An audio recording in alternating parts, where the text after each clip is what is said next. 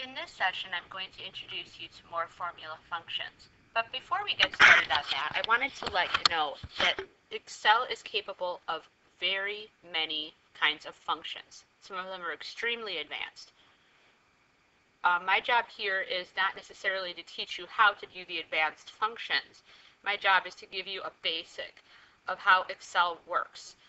And I would highly recommend that if you're using this for business or for a course, that you consult with your professor or instructor regarding how they would like you to use this program. I want to teach you how to do things and how to use the program, but not necessarily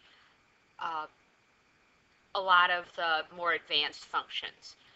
That being said, let's continue on to formulas. In the last session, we talked about how you would actually insert a formula manually into a cell. For example, once you hit the equal sign and typed in the function that you wanted, you would be able to enter the specific cells that you're hoping to apply the formula to. Now that we've kind of touched on that, one thing I want to show you is how to apply a formula to more than one cell or more than one column at a time. So what I'm going to do is I'm actually going to fill in some information in column A. So right now I'm focused in cell A1. So I'm going to type number 1. Edit. Edit. 1. Oops, I want to put 2 in that second cell. Whoops. Sheet 3, sheet 1. 4, Edit. 5, Edit. 6, Sheet 1. 7. Sheet 1 table. All right. 8. Now I'm in A8. Now what I want to do is I want to have the sum of all the cells in column A thus far. So I'm going to enter a specific formula. So now I'm going to do the equals. Edit. Equals. S-U-M. Open Left parentheses. parent A1 colon. through A. What did I say? 7. That 7. sounds right. I'm closing parentheses. Right parent. Okay. Equals Hit number enter. 1 colon to 7. Sheet So, 1 table A now I'm gonna go up 28 as formula A8. Now it's telling me that the number that's entered in the cell is 28.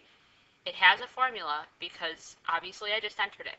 Now suppose this was a table that I was creating and I want to apply this formula to other cells. When I copy it, which for those of you who are not aware, you can do a Control-C to copy. Come on. There we go. So I've copied it.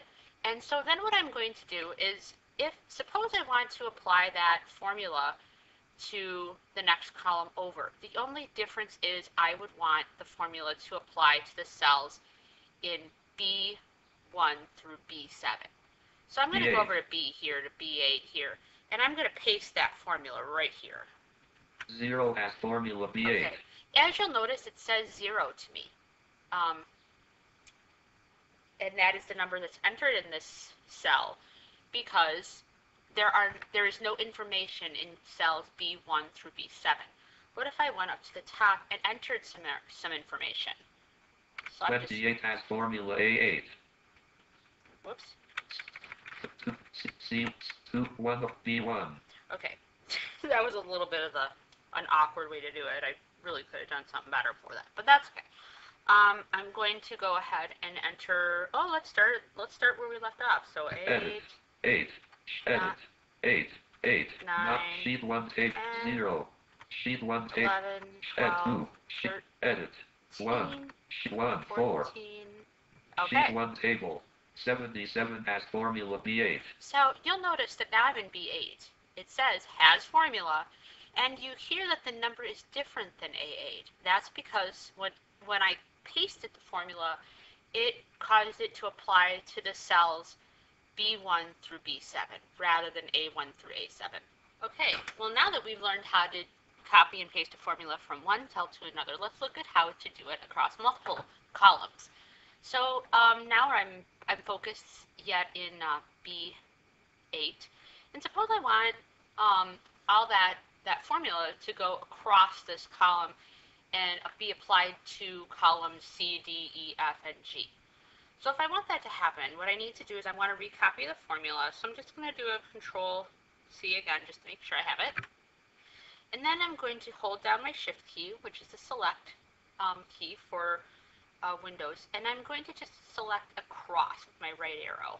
So if you'll listen, the screen reader will repeat as I am selecting and tell me what cells or what columns across I'm going and what cells will be selected. So just listen carefully. I'm just going to press it and let it finish each time. You obviously don't have to, but I want you to hear what it says. So I'm going to hold on my Shift, right arrow. B877 through C8 selected, row 8, column 2. B877 through D8 selected, row 8, column 2. B877 through E8 selected, row 8, column 2. B877 through F8 selected, row 8, column 2. B877 through G8 selected, row 8, column 2. Okay, so if you'll, we're looking at row 8. It's telling me row 8 is where my selection is being being done, where my selection is. So now, suppose I just want to copy or paste the formula in. I'm just going to do a paste command, just a Control V to paste. B877 through G80 selected, row 8, column 2. Okay, and it's just going to repeat the selection. To exit excuse me, to exit the selection, I can either press Enter or right arrow, anything to get out of that particular cell. I'm actually going to just do 0 has formula C8. C0 has formula C8.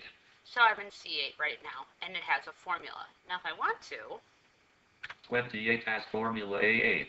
I'm going to actually go to top 1 to here. 1. I'm going to go to the very top of the file, and I'm C1. going to go to C1. So now I'm in C1, so I want to see if this formula works. So I'm just going to continue typing. Num lock on. Yeah, my number lock wasn't on before, so I'm just going to keep going.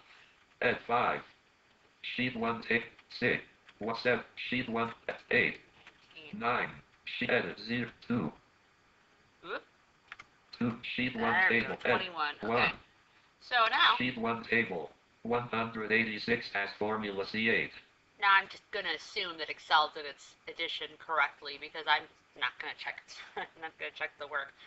So as you can see, it's applying to this same formula. The formula that's in this cell is only applying to the cells that are in this column.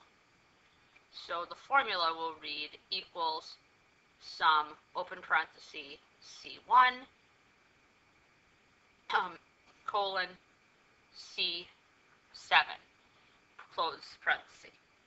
So that's what will happen. And obviously, as you fill in columns D, E, F, and G, you will receive the same results. So that is adding to multiple columns.